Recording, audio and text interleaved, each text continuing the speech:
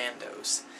Yeah, this is the second one. This is the only one I actually own.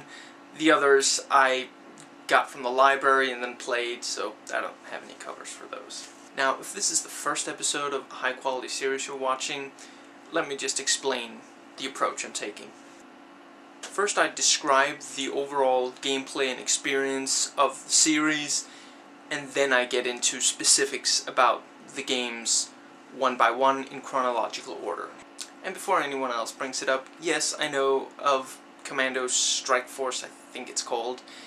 In fact, years ago, before it came out, I discussed with several of my friends who also love this franchise, and we agreed that, you know, first person down in the action, maybe being able to switch back and forth between various ones, maybe a co-op kind of thing, that would really be the only way to go after the third one, because, you know, how much more can you do with that same exact form?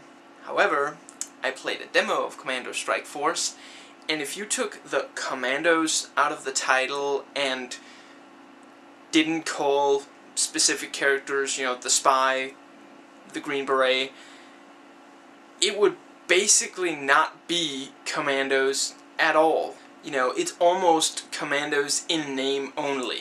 I mean, back when I was talking about it with my friends, we were thinking, you know, Hitman or Prisoner of War, that kind of thing. Certainly not Battlefield 1942 with a couple of unique, distinct abilities. So no, I never played that one full version. Don't really intend to ever do so, unless I find out that the demo was a complete fluke. And this is a review of the first 3 games and the mission pack to the first one. The games always give you a bird's eye view of the entire battlefield, and unlike a lot of other strategy games that have that perspective, there's no real fog of war. I think there might be sort of something like that in the third one. Honestly, don't remember everything about that one. But other than that, you can basically see everything. The games all have you in enemy territory, and you have some men, and you have to accomplish specific objectives, like killing a certain person, blowing up something specific like buildings, anti-aircraft guns, rescuing prisoners, stuff like that. Now, what I've described so far might sound like your regular real-time strategy game with bases and, you know, large armies on both sides, building structures, stuff like that. However, when I say you have some men, I'm talking about a handful, sometimes as little as 2. No, I'm not kidding. All 3 games and the mission pack have you engaging in guerrilla combat using specific abilities to outsmart the enemy, who are always outnumbering you. If you're spotted, your mission may be lost right then and there. It basically is in the first game and the mission pack. The alarm will be raised, and those pesky, disciplined Nazi soldiers will swarm out and give you a really nasty case of lead poisoning. This makes it extremely intense whenever you have to blow something up in the first game or the mission pack, because with few exceptions, the moment something blows up, you're going to be faced with a massive group of Nazis armed with either submachine guns or long-distance rifles, and you're going to be wanting to make your escape really quickly. The AI in these tends to be pretty strong. The response times of the enemies, again, especially in the first and the mission pack, leave absolutely nothing to be desired. They spot you, they shoot you. These games are all quite challenging and a lot of fun. The gameplay isn't particularly reminiscent of any other game that I can really think of outside of this franchise. I mean, apart from what I already said, the sneaking and hiding of Prisoner of War and Hitman, and the gradual elimination of opposition of Hitman. Other than that, I can't think of any games that really give you this experience. Now, since the enemies essentially always have superior numbers to you, and they tend to have equal or superior firepower, and they can get away with using it, you can't, the best weapon you have is really the element of surprise, and your ability to approach them whilst not being seen on account of various things. Now, every single member of your little commando squad have specific abilities. Now, what I'm going to mention here is just the regular group.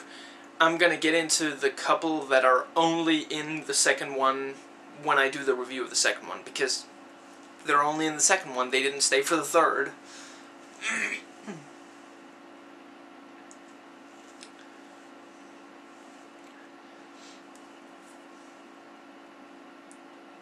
The one everybody loves, myself included, and for good reason, is the Green Beret. He is a pure killing machine, and he can get to areas that the others can't. For example, in the first one, he scales a cliff face. He has a regular pistol like most of the others, but the weapon he'll be doing the most killing with is the Bowie knife. He can walk straight up behind an enemy soldier, and I think what he's supposed to be doing is slit his throat or something. After that, he can then pick him up and carry him away, even stash him in a barrel so that no one else will find him. Provided there's a barrel nearby, otherwise he can maybe put him inside a house or something. On that, whenever you do stash bodies inside buildings, be sure to notice if that building has, the Nazi flag on it, because if you walk into one of those buildings, you're gonna get sliced and diced, and the mission will be over. Those are barracks. That's where the Nazis come out if the alarm is raised. Again, referring to the first one, the mission pack mainly. I'm a bit of a broken record today, aren't I? He's also able to knock enemies out and tie them up, though you don't use that much outside of the second one. He can bury himself in snow or ground, obviously not if you're walking on like rocks or something, and he'll be so shallowly buried, if that's the saying, that he can jump right up at a moment's notice, and if a soldier just happens to have just passed over where he was laying and has his back turned, you can bring out the old knife. And of course, he is the owner and operator of the decoy. It's a simple enough concept. You place this box on the ground, then you activate it with a remote switch. It makes a noise, an enemy hears that noise, walks over, stares at the box for a few seconds, and you stab him. Or otherwise neutralize him, or simply use this opportunity to get past the area that he was watching before. Then there's the diver, who does exactly what it says he does. He dives. He's got scuba gear so he can stay underwater for as long as he wants, and then he's got a harpoon which can also be used above water, and he has this nice inflatable boat that he can use to transport the other commandos.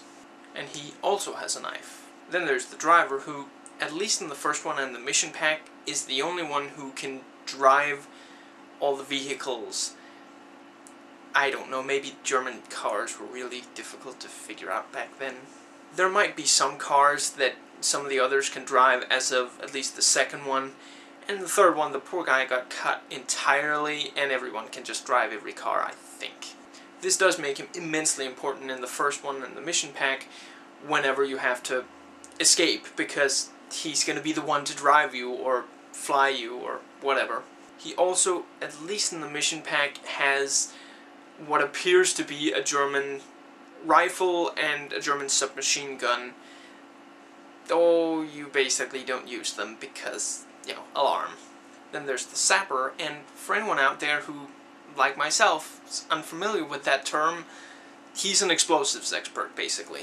In the first one, the mission pack, he's the only one who can handle grenades. In addition to that, he, of course, whenever something's to be blown up, he's the guy you call.